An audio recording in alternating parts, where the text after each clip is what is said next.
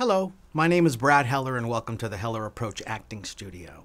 Today's an exciting day. We're going to be starting a new series where I'm going to be actually playing scenes from some of my favorite movies, showing some of my favorite actors, and I'm going to do a small commentary to just sort of discuss what I liked about their work, and also tap into some of the principles that I believe they are using that makes their work so unique and special, and also discuss how we use these techniques at my own school.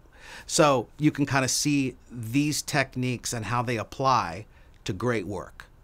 So today we're going to be showing a scene from The Dark Knight, Heath Ledger's performance. A lot of people say that this is his greatest performance, and I would have to agree.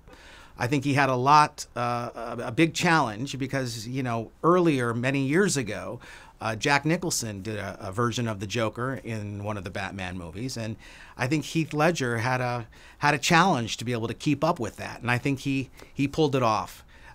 So it's an exciting scene, so let's check it out, and I'm going to give a small commentary as the scene plays.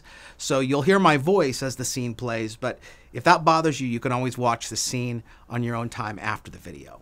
So let's check it out. This is the scene. So I'm going to be watching the scene as you watch it with me. So Gary Oldman here, I love even him here because he's so believable and so honest, and you believe the circumstances he's in.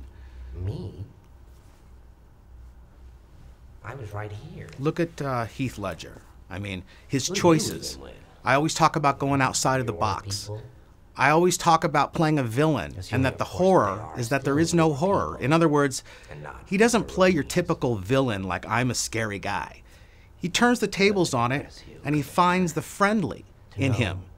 Now he combines that with the rage and the intensity in his eyes. So when you put those two things together, I find that to be really fascinating to watch.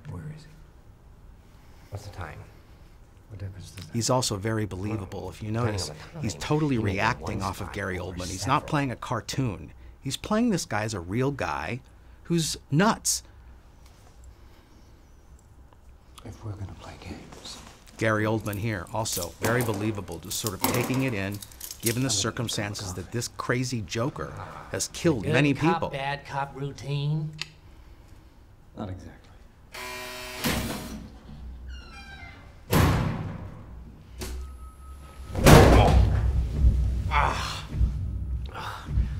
Never start with the head. The victim gets all fuzzy. You can't feel the neck. See? You wanted me. Here I am. Now, I like Christian Bale in this role as well.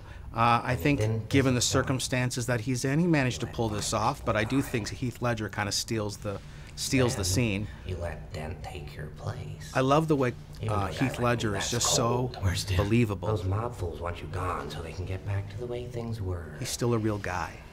But I know the truth. Look at the way he's sitting there. It's also fascinating to watch him the way he sits. It's not just an ordinary pose. I don't want to kill you. Now that laugh right there, for example, I love that because it was so organic and honest. It wasn't sort of performed. Complete me. All very honest and believable reactions to Batman. Even if you'd like to be. Very believable right there. To them, look at Heath Ledger's eyes if you can see them. Like me. Very electric. I need you right now. Filled with rage. When they don't. And what is his objective, do you think? They'll cast you out.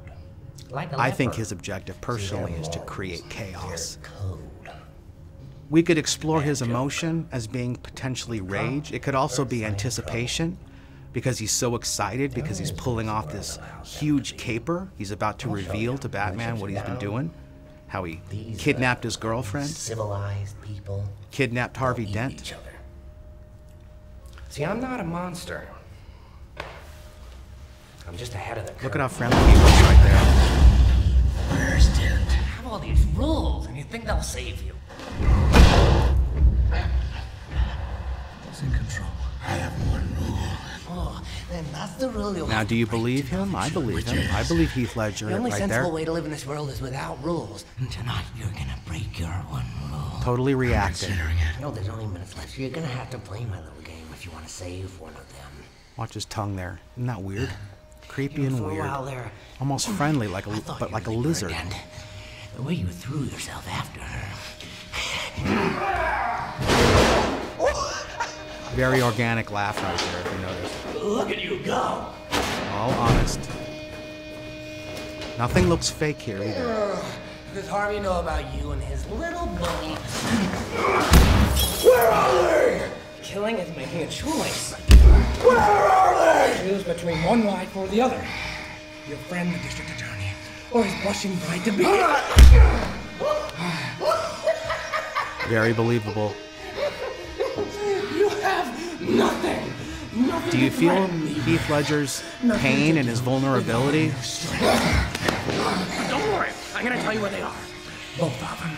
And look at also the exhilaration that You'll he's have feeling to right there choose. that he's telling him his He's caper. at 250. Look at how excited he is. And she's He's been planning this whole thing. That's just it. Which one you going after? Gosh, I love watching this. It gives me goosebumps. Anyway, what I wanted to show here was some of the principles that I teach at the school, what I believe to be in action in a great scene. Heath Ledger's performance is one of my favorites. So, in conclusion, I also today, we're going to be doing questions because I get a lot of questions that are asked of me on YouTube. So I wanted to answer one of the questions that was asked of me from Nikita. I hope I'm pronouncing this right. Nikita Kulkarni. And here is her question. I have a question, it says. Sometimes, actually, most of the times when I run over my lines over and over, instead of it becoming natural, it becomes mechanical. Can you tell me how I should deal with this? Great question. I think that what you have to remember, again, is that acting is a two-step process. It sounds to me like what you're doing is you're bringing the first step, which is the preparation, into your executing. So in other words, you're sort of thinking about the process as you're trying to execute. It's sort of like if I was playing the guitar and I'm thinking about the notes as I play. Of course, it's going to feel mechanical.